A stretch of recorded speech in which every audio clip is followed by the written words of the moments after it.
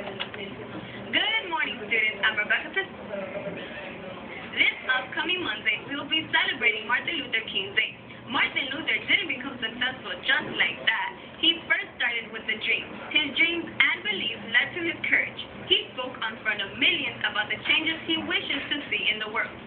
His courage is what led us to all have equal rights, no matter the skin color or race. To accomplish what it is you have a desire to do, you must have courage. Have courage to want to go to the next level.